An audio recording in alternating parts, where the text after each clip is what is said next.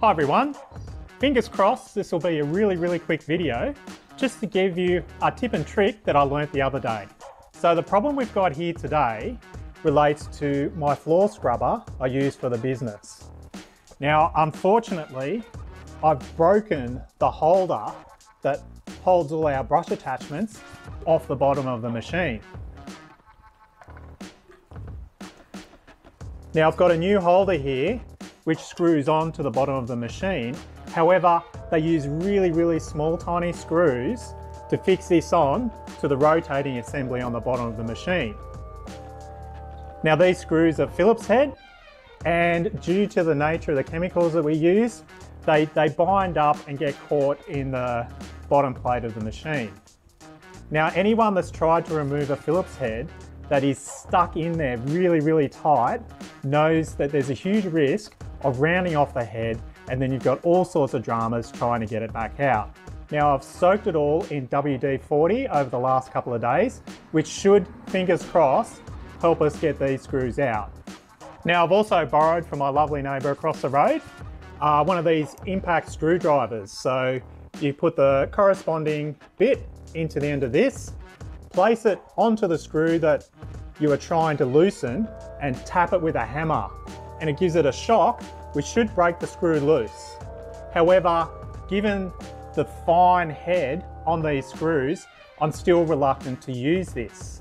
However, have you thought about this? And this is something that Bill, who owns this, across the road, suggested that we should try first. And this is what I'm going to give a crack at, see if it works. And it might just help you if you're stuck in a messy situation, you don't have one of these impact drivers, or you really don't want to damage the screw head when you go to pull something apart. Come along and I'll show you how.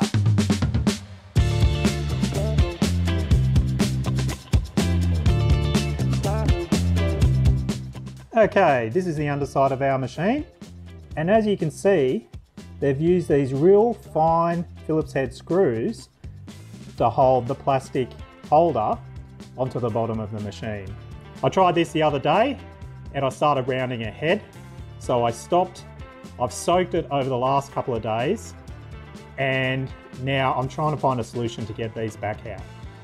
So let's try the first method, which is getting a real fine center punch, impacting on the center of these screws to hopefully shock them and work them loose a little bit, and then you should be able to gently wind them out with a correctly sized Phillips head screwdriver. So I've got my fine center punch here and my trusty old hammer. What you want to do is you want to locate the center of the screw and give it a light tap. Now you want to be careful that you don't damage the head of the screw in doing this as well. My center punch probably could be a little bit finer to fit in the hole. However, I have done a quick test and it did work on the first screw. So let's test this one and see if it will come out. Now, you'll probably know, but there are different size Phillips heads. You want to pick the screwdriver which fits correctly and seats into this screw so you don't have any slop and you're not going to pull or tear the head apart as you're trying to loosen this screw.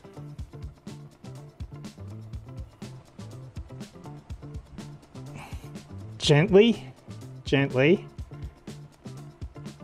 the screw is coming loose.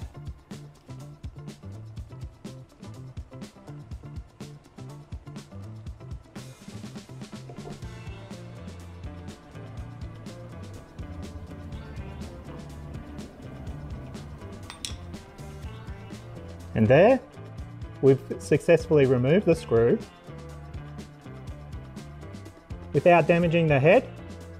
It's very well soaked in WD-40, which is a good thing. So I'll remove the rest of these now, give it a bit of a clean up, and put the new holder back on. And then I'm ready for the job tomorrow, because this needs to be used. Now, as I discussed, the other option is to use this impact driver, which I've borrowed from our neighbour. I've been meaning to get one of these. They're very, very good, but probably not suited to these really small, fine screws. So in this case, if the first solution of punching and gently removing with a screwdriver didn't work, I would put this on and then hit it with a hammer, which should shock the screw and release it, fingers crossed, from the housing. Fortunately, we haven't had to do that in this case, so now we'll just remove the screws and put our new holder back on. A few moments later. Right, so we had a 50% success rate there with that methodology. Even using the impact driver, I just could not get those last two screws to budge. So what I ended up doing was chopping the remainder of the plastic off using a Dremel, and that's left the screw heads exposed. So that will take us on to the third option, which if you are fortunate enough to have the heads of the screws exposed, is that you can use vice grips to lock onto the head of the screw and to gently release them. Once you start getting them moving and unlocked, you can typically put a screwdriver back on and remove them the rest of the way. So it's really quite easy. You adjust the grips so they put a reasonable amount of pressure, but not too much that it will crush the head of the screw. You lock it on, and then you gently twist around until you get it releasing itself out of the threads. Now I do have to note, this is still quite bound up, which really isn't a good thing. So next, you want to clean up your screws or your bolts. Make sure the thread's all nice and clean. And then you just want to wind them in, wind them out to clean up the thread on what you're screwing or bolting into.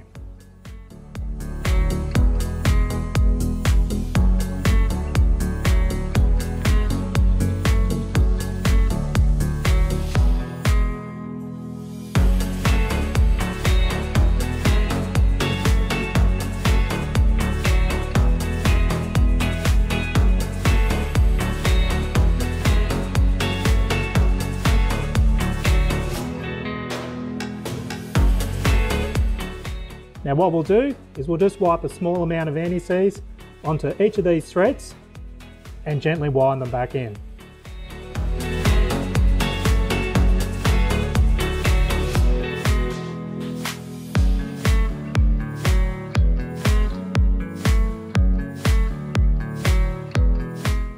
There you have it.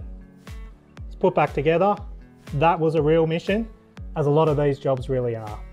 But it just goes to show that there are many, many options out there that you consider when you get into a bind like this. The last thing you want to do is destroy the object, machine, or part that you're working on. So the most important thing is to take your time, think about it, and try to find a solution for that particular problem. Anyway, I hope you enjoyed this. Surely it didn't go on for too long. Most of all, thanks for watching. Please like, subscribe, and share around if you enjoy it. We've got lots of more content coming. Stay tuned, and I'll see you next time.